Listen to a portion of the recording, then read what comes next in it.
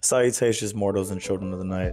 I'm the Vampire Otaku, and I want to interrupt Spooky Month because I saw an anime movie in theaters, which I love so much. I love seeing anime on the big screen. I saw an anime called Blue Giant. Let me show it to you.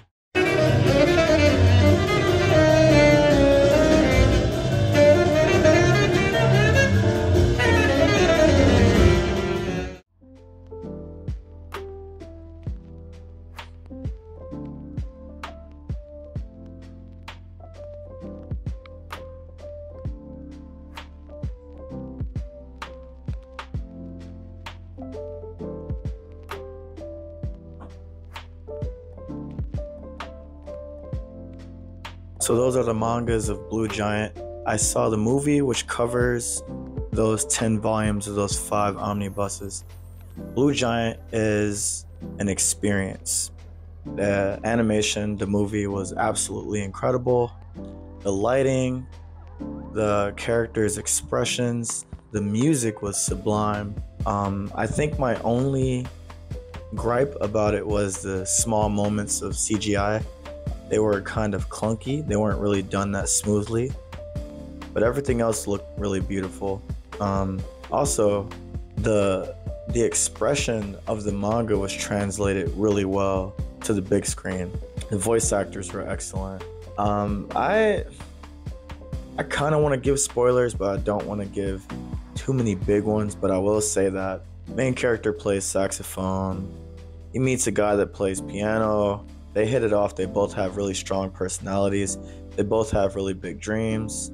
The only thing that I really didn't like about this movie was the fact that you just get dropped right into the main character, Dai, leaving his hometown and going to Tokyo. And the manga, and I understand the movie was like 2 hours, so it didn't really have enough time to cover everything. But it did a really good job of covering the most important parts, I will say that. However, the beginning, when he met his music teacher, how many hours he spent practicing every day, the bruises on his hands, the calluses that he developed, you got to see all of that, and it built Dai up as a character, and it built up a few other characters that kind of just pop up in the movie, and you don't care about them as much because they didn't have any type of build-up or any type of development because they weren't there. This movie is definitely for people who have read the manga. If you haven't experienced the manga, some of the characters that just don't hold the weight that they should. That being said, what happens towards the end of the movie, this is kind of a spoiler. I'm not going to give the spoiler, but just expecting something crazy to happen. It hits hard on the big screen. Like, I was in the theater crying. I was like, wow. I mean, it was already impressive how big and powerful they made Dai's saxophone sound, because in the manga panels, you have the art that was expressing how powerful his sound was. But in the movie, they had to actually show his power, his unorthodox way of playing, which was amazing. You just got to see all the characters' personalities shine when they were upset, when they were annoyed, when they were happy, when they were disappointed.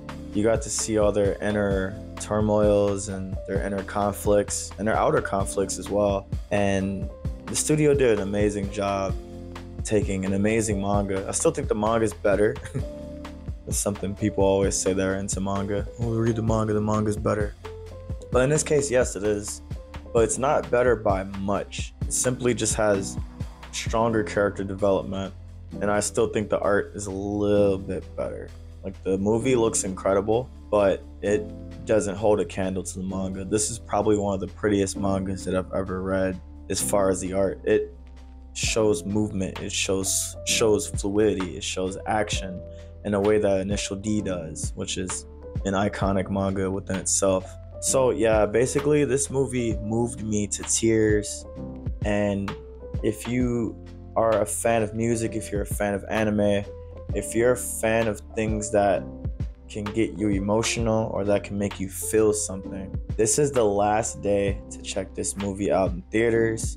I highly implore you to do it. I just had to take a break to talk about it because a lot of my friends don't even know it exists. So hopefully some of you guys out there on the land of the internet know about it or want to learn about it. I just wanted to rant and talk about it because it was that good. That being said, we'll get back to our normal spooky schedule. I'm getting some more decorations and whatnot, and I've been reading as much as I can with the time allotted, working a full-time job and whatnot. And I'm just super excited about Samhain, Halloween.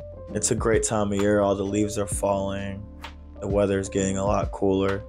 Things are changing. It's interesting. With that rant and ramble out of the way, thank you so much for watching yet another video, and I'll see you in the next one. Peace.